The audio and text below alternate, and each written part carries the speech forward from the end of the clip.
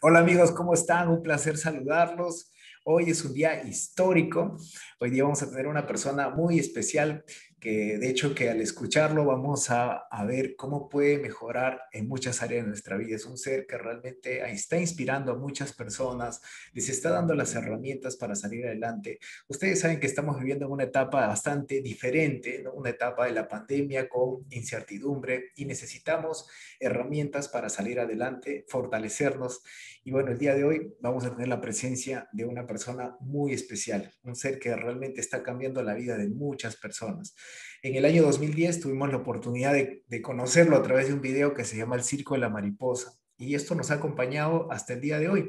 Todos los seminarios o reuniones de entrenamiento han sido tan importantes que nos ha dado pues esa visión de las cosas que debemos hacer. Ha ayudado a gente que no podía hablar en público, lo hacía, gente que tenía miedo a manejar, salía, gente que no tenía miedo hasta nadar, podían hacerlo. Y esa transformación es la que muchos de nosotros necesitamos. Ahí nos dimos cuenta que las limitaciones no son físicas, sino son mentales. Así que estamos muy contentos de esto. Y bueno, el día de hoy vamos a conocer a nuestro querido NICK VUJICIC. Bienvenido, Nick. Nice to meet you. Nick, es un gusto saludarte. Estoy muy emocionado de que estemos conectados ahora. Te cuento un poco cómo fue que te conocimos. Estuvimos hace unos años, más o menos en el 2010, en un seminario donde un coach nos mostró un video y nos pidió que dentro del video nos podamos identificar con alguna persona que estaba dentro de esta película, ¿no? De este cortometraje.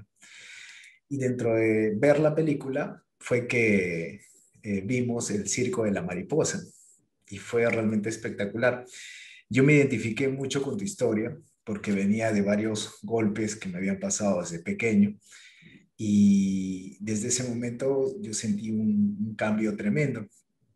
Y en mis seminarios, porque nosotros nos dedicamos a lo que es emprendimiento, ayudamos a las personas a salir adelante, he proyectado ese video hasta el día de hoy y ha sido unos cambios tremendos que han tenido las personas, como por ejemplo gente que tenía miedo a hablar en público, lo hacían, gente que tenía miedo a manejar, manejaban, y gente que tenía miedo, no sé, pues a comunicarse con otra persona, lo podían hacer porque entendimos pues que las limitaciones no son físicas, ¿no? Sino son mentales.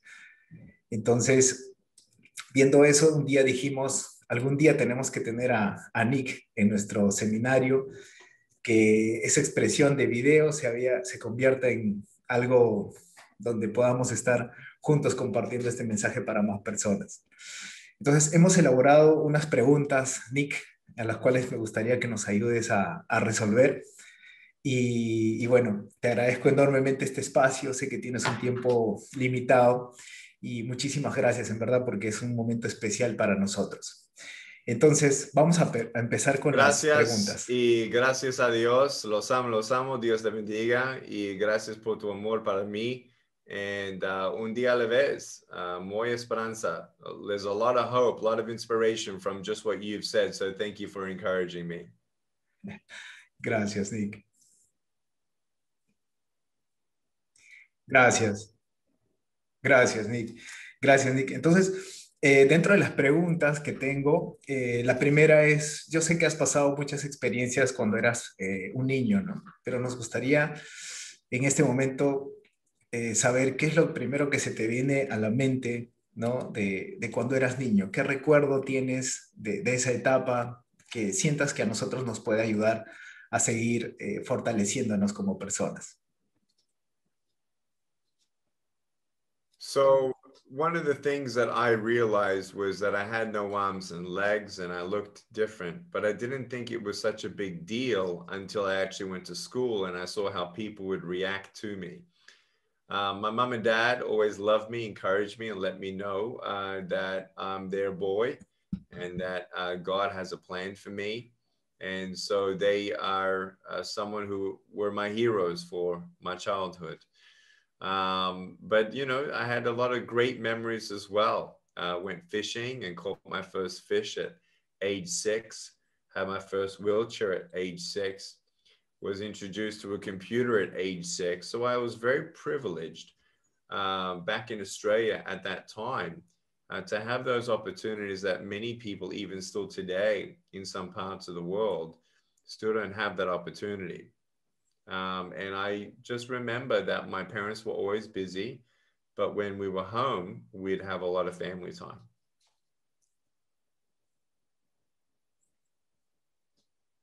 Wow. Muchísimas gracias, Nick. Y cuando tú estabas en el colegio, nosotros como emprendedores, pues nos lanzamos a hacer cosas muchas veces sin terminar ni siquiera una carrera universitaria o hasta incluso no han terminado las escuelas muchas personas, ¿no? Y nosotros sabemos que al inicio, cuando tú fuiste a estudiar, fue un reto para ti porque te habían puesto en colegios que incluso estaban avanzados, ¿no? ¿Cómo superaste esa etapa en la época? Overcome about, you know, your bullying at school, struggles there. Yeah, for me, I definitely tried to tell a teacher and it wouldn't help. And then I would find myself isolating my own self from everyone else, feeling like just because a couple people felt that way, maybe that's really how everyone felt. I told my mom and dad I don't want to go to school because they're teasing me. They said, you have to go to school. And so it was a daily struggle. I did have a couple of friends that I realize now were always there for me. And, you know, generally most people were kind, but it was those who negatively came across and persistently picked on me. That led me to ask bigger questions. Why me? What plan and purpose and hope do I have in my life? And what kind of job am I going to get? I'm not going to get married. I've actually married a Mexican born and raised in Mexico. Her name is Kane. Her father was Japanese. And it's been an incredible journey now, seeing that we have 4 children together and traveling to 74 countries around the world and becoming the top motivational speaker in the world under age 40. You know, you really are honored in seeing the fruit from your labor, but when you're in the storm, it's very difficult. And so that storm was cold, it was dark, it was lonely. And I believe that each and every one of us have areas of life such as faith, family, friends, finance, and fitness, which are all very important to maintain and check in health. And so for me, I didn't have any faith at that point. My family, my friends were there. Money wasn't an issue and fitness wasn't an issue at age 10 years old. I looked at my life and I'm thinking, I don't have anything really to live for. There's no purpose. And if I'm just going to be a burden to my parents, I'm not going to get a job, not going to get married, then why am I here? And so I even doubted that I'd get a tertiary education in university. And so I actually attempted suicide at age 10. I felt like I'm going to be facing bullying for the rest of my life. In fact, pre-COVID, I'd been able to do anonymous surveys in nearly 300 schools in America. And we did a survey where we found 6 to 12% of all teenagers had thought of committing suicide. 3 to 6% have actually attempted suicide. 40% of the reason for attempted suicide was because of bullying, and 40% because of a brokenness in their home. And because I was affected with bullying and attempted suicide, I now have a passion to reach out through a curriculum, AIA curriculum, with a social emotional learning curriculum that helps students understand what their value is, to be self-aware, that it's not about what people think of you or how you look, whatever differences we have, but that we all have value and that we all need each other. We all need more love in this world. We need to love ourselves before we can ever believe that we can change the world in a humble way. And so for me, it was difficult. But then at age 13, I started being thankful for what I had instead of being angry for what I did not have. And so we're very, very thankful for that opportunity to have a family that loved me, because not many children have a loving home. And that love enabled me to have a little bit of self-love to not give up. And my faith then started at age 15. And never had I dreamt that I'd become a speaker. It was the janitor at my high school who was cleaning the toilets who said for the first time, "You're going to be a worldwide speaker." And I said, "You're crazy." And I started speaking and got invited to many opportunities and walked through those opportunities. And later on became an entrepreneur after doing some things as a late teenager, early 20s young man. Wow. Nick, y en la etapa en la que viviste del bullying, porque tú eres un defensor también de este tema de las palabras a veces que son muy duras para la gente, ¿no? El tema del bullying que te hicieron desde pequeño, pero también veo que tú logras a través de tu forma de ser, de tu sonrisa y tu alegría, ¿no? Cambiar esa situación. Y esto pasa porque a nosotros como emprendedores nos dicen fracasados, nos dicen no les va a funcionar, dedíquense a otra cosa, etcétera, ¿no? Muchas cosas. Pero hay una parte que he visto de ti en tus conferencias, en tus historias, donde cuentas que un día estabas en un auto y bajas el vidrio del carro y al costado tenías a una persona, una chica que te miraba y que se miraban los dos y luego tú giraste, ¿no? Giraste por completo y, o sea, hice un giro completo y fue muy gracioso, o sea, cómo lo contaste, pero esto representa un poco a lo que es el sentimiento de cambiar ese dolor que se podría decir para las personas con algo que pueda representar alegría, ¿no? ¿Cómo nos puedes expresar esa acción?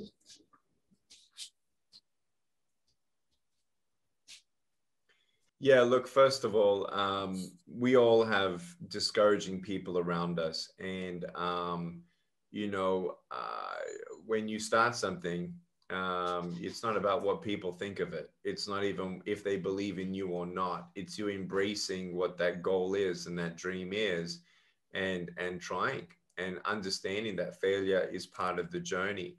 Failure is part of the process. And so for me, you know, we all need to understand that short-term, mid-term, long-term goals are very important for us to have vision. And when people get in the way, don't let people get in the way. Don't be prideful about it. Don't be egotistical about it. Keep humble. But, you know, with your short-term, mid-term, long-term goals, write them down, especially with your short-term goals to build that confidence to help you be encouraged. Maybe write down those micro goals, maybe the next 10 things that you got to do towards your bigger goal in the next 30 days. And when you achieve that, cross it off because you realize the progress that you do have. You know, there are times where you need to wait for those dreams to come true, where you actually have more time to invest in it. But if you have extra time, don't waste that time and go for it. If you're married, make sure that your spouse is on board with you, or else that's going to be detrimental to your marriage. I started all my companies that still exist today before I got married. And then now together with my wife, we make decisions in sync. And so it's very important to always have those priorities. You know, read books, go to seminars, get educated. And for as long as your heart has that burning fire and the fire in the belly to keep on going, you keep on knocking on those doors. And every time you get a no, you're one no closer to a yes. I remember when I thought, you know, I'm going to be a speaker, I called 52 schools. And my own parents had no idea, what are you doing? I mean, in 2000 to 2002, the only motivational speakers that we knew of were from America. And so Australia was almost 10, 20 years behind America at that point. And no one ever believed that I could ever make a living, you know, out of speaking. But I needed to follow my heart, and with my faith, that was number one. I felt like God communicated to me and revealed to me that's what he wants me to do. And then if my family followed, great. You know, my brother, my sister, my mom and dad in particularly. My mom and dad said they wanted me to, you know, do a double degree in accounting and financial planning as a backup plan, just in case, you know, like a plan B. And so that's exactly what I did. So I went into options trading, stock trading as a teenager, bought my first investment property at age 19, graduated with a double major at 21, and then went into full-time speaking, which now has taken me to 74 countries around the world. And so, you know, trying to find that loving people who love you, but all they do is bring you down. But then also as well, you know, in culture, you know, sometimes we tease each other. We bring people down. It's not good. Any negative thing that comes out of your mouth is, guess what? Negative. It doesn't make the person stronger. Well, it's just culture. My dad teased me, so I'm going to tease you. No. You know, you must stop all the negative channels that's happening to really reach your full potential and help you understand the influence and legacy that you can have of people around you as well. Because more than an entrepreneur, you're a world changer. And it's not about what you achieve as much as who you change along the way. Money, drugs, sex, alcohol, pornography, fame, and fortune. If you put your happiness in temporary things, your happiness will be temporary. And so understanding that our greater purpose is to make a legacy and world change, to change a country by changing one person at a time.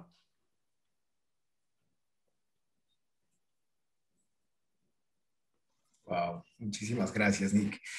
Nick, hemos pasado desde el año 2020, desde marzo, una etapa compleja a nivel mundial con este tema de la pandemia, ¿no? Que al final ha hecho que las personas tengan momentos dolorosos, un poco difíciles. Y nosotros acá, al menos en Perú, seguimos todavía con esa incertidumbre.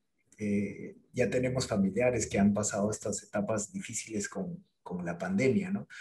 ¿Qué consejos nos darías para superar esta incertidumbre que venimos viviendo? You know, when your faith is solid in the truth, it doesn't mean that you don't go through depression or anxiety or loneliness sometimes. I know I experienced some things that I needed to go through some counseling through for myself. And so I'm the motivational speaker that talks about hope and believing that everything's okay. And it's going to be okay, but it still doesn't mean that we don't suffer through those things. And so first thing that I tell everyone is make sure that you deal with your emotions, not just hide them or bottle them up or ignore them, because they are going to catch up to you someday, sometime. Second is know that this is not the last crisis. Arguably, though, this is the most unique crisis that may actually alter the entire world. I, as a man of faith, believe in the Bible, and we know what the Bible says about what's happening with the world order and how we need to be looking out for that, where you will not be able to buy or sell without a chip. And then you see Amazon, you know, bringing a chip on board. Now, this book's been written for thousands of years, and obviously with the prophecy, we must understand that it's more than just a book. You need to read the Bible yourself. And really, if you have faith, we know that then the faith in God that never changes, knows exactly what's going on. He's not surprised by anything, but he's for us. He's not against us. And so will I make some decisions for my family that may seem counterintuitive, counterculture? I don't trust a lot of people, and I don't believe this is the end of it. I think that a lot of people are going to continue to suffer. I think there's a lot of corruption in the world, in every country, that has the influence of United Nations and the World Health Organization and many, many things that are happening that I don't agree with. But what we must understand is that you need to live out according to your own conviction and your faith, your family, your friends, your finance, your fitness. Do everything you can to be healthy. So in your soul and spirit, for me, I pray every day. I listen to music every day that encourages me and my soul and my spirit. And I also check on other people. How you doing? And when I wasn't doing good, I'd ask people to check in on me, because I think we need each other more than anything. Apart from God, we need each other. And so I think this is going to be different. Many people don't know this, but I've had death threats in my life. I have made some moves accordingly with our COVID crisis, financial crisis, and other things. I know the flu is real, but it's just another flu. And so it's been detrimental to so many people, unfortunately. And governments are going to have to make decisions accordingly, according to whatever they think is best. There's a massive division in America. I think there's a 30% chance that America will become two countries. That's how I feel right now in this country. And so I don't think we've seen the end of anything. I think we're only seeing the beginning of things. And I'm literally making steps accordingly. People are already asking me, will you take the vaccine? What if you don't take the vaccine? Then you don't travel. There are reasons why I know I will do what I do or not do what I don't do. And I need to live according to my own conviction. So I think this is the beginning. And actually now on the other side of my own little counseling sessions and time to process and shift gears. People don't know this, but I've actually been kicked out of a bank. Wow. And the bank refuses to explain why they've kicked me out. So what does NICK VUJICIC do? By the grace of God, we're going to start our own bank. I have seen grocery stores naked of food. And I told my wife 14 months ago that I will do everything in our power to not depend on grocery stores. I think there's going to be a reverse in culture. I actually believe that there will be some people that will not go into the blockchain currency, that will actually go back to Amish culture and exchange chickens and eggs and service and labor and tradesmen. I think that that needs to come back to that reality. I know this sounds very extreme, but that's exactly where I'm at. I'm going into farming. I'm starting our own bank, and we will not try to depend on the big techs. We will do everything we can to be self-sufficient. And so it's not to be a fear, but it's wise. It's discerning the times, and being okay with that. Money comes and goes. This is the second time I lost my company. Second time. And, there are ups and downs, and I've learned lessons through it all. Now I get to fulfill my dream of reaching people through the internet, and I don't have to travel. I want to be at home. I want to be, I got a boat, and I'm on the boat yesterday, and I'm with my family at the ranch. And so that's kind of what's helped me through this crisis, is understand that there are some things in crisis that we realize that we would not have otherwise realized. Things that we were doing just because we were doing it, things that we never started just because we were too busy, and things that we were ignoring just because we were in rhythm. With this disruption, this is the greatest time to do some self-discovery, investing in your marriage and investing in your family. So many of my friends went through divorce just because they now had to face their spouse and their hidden secrets. If you have any hidden secrets from your spouse, get it out now. Go through counseling. Your family is everything. It's not okay to just culturally accept what everyone else is doing. That in itself is bullying your spouse, bullying your own family. If your own family don't know what honor and respect and generosity is, then how will we ever make our nation understand what that is? So it all begins with us. We are world changers by what we say, by what we do, by what we don't say, by what we don't do. And so we must become resilient in entrepreneurship and be okay to reset. Be okay to let some dreams go, because entrepreneur out there, your dream doesn't define your value as a human being. Wow. Muchas gracias, Nick. En verdad que es muy inspirador todas tus palabras y me siento muy, muy contento, y quería pedirte algo adicional. Es un poco difícil, bueno, entendemos mucho lo que es la esperanza, pero es un reto saber cómo encontrar el propósito. ¿Cómo podemos, o qué nos sugieres encontrar, o cómo podemos ver ese propósito como tú lo has visto? Wonderful question. Look, for me, no matter how long you live, you eventually die. So my greatest purpose thread of hope is what happens after death. And I believe that Jesus died for me. He rose again, so I go to heaven. It's him who I pray to. And I know I'm not Catholic, but I love what Mother Teresa has done and said in her life as one of the greatest role models of humanitarianism that the world will ever see, with what she had and what she did with what she had.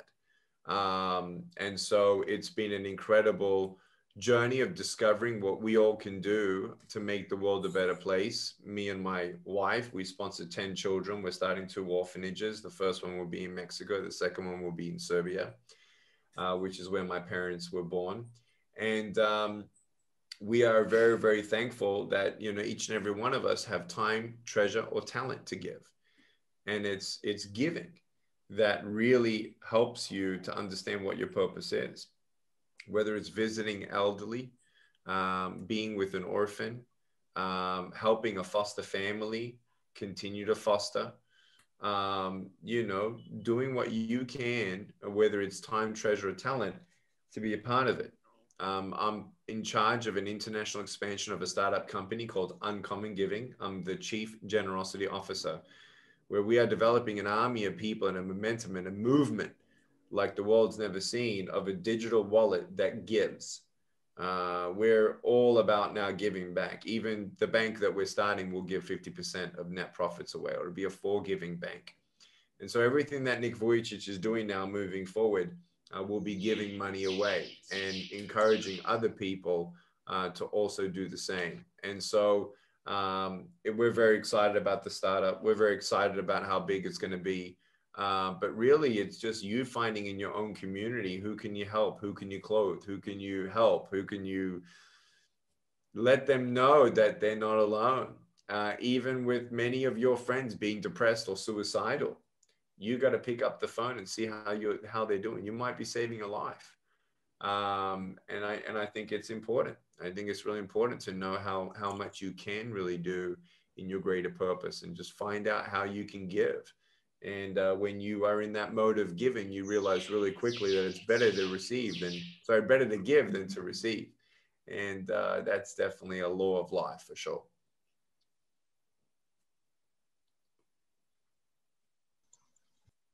Oh, muchísimas gracias, Nick. Bueno, para cerrar esto, me gustaría que puedas regalarnos un mensaje para las mujeres, ¿no? Acá nosotros en nuestra comunidad tenemos casi el 80% son mujeres.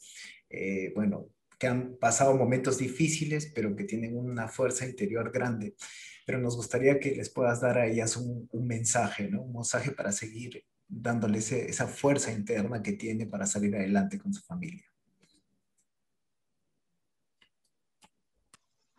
I think it's being true to yourself, taking one day at a time, doing your best and trusting God in the rest, and getting inspired by other women maybe that have gone through difficulties, that have proven their success and their truth to themselves. And I think it's being aware of your surroundings and choosing your battles wisely and doing what you can to reach whatever goals you can, but do everything you do in love and in respect, but love.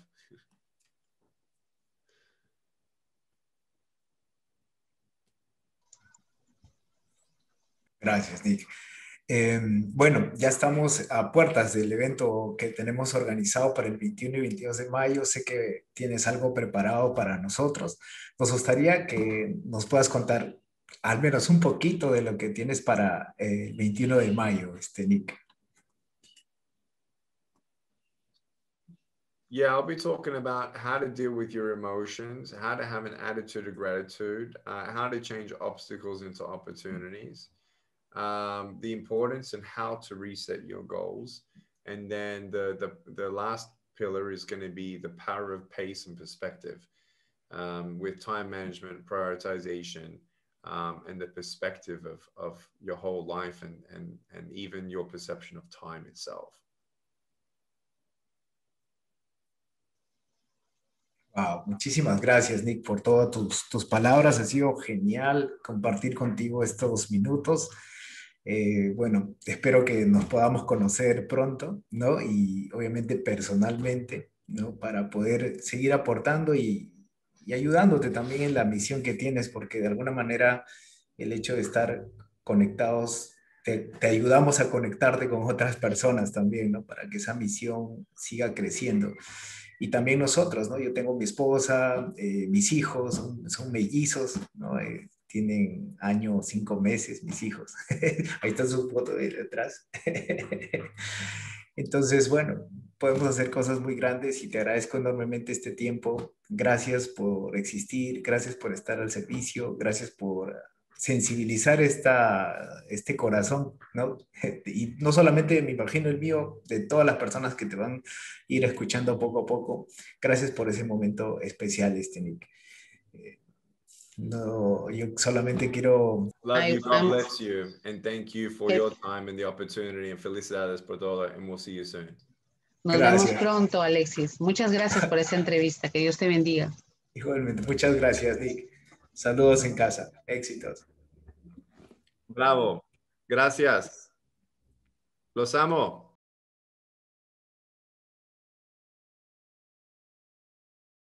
Love you. Thank you. Bye-bye.